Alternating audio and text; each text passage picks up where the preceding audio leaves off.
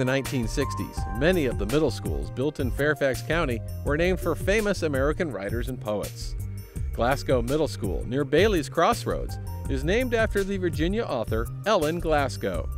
Ellen was born in Richmond, Virginia in 1873. She published her first novel, The Descendant, in 1897 when she was 24 years old. Over the next 40 years, she wrote some 20 novels, a collection of poetry, many short stories, and a book of literary criticism. During the women's suffrage movement in the early 1900s, Glasgow spoke at the first suffrage meeting in Virginia. Her later novels feature strong women characters that display many of the attributes of the women involved in the suffrage movement.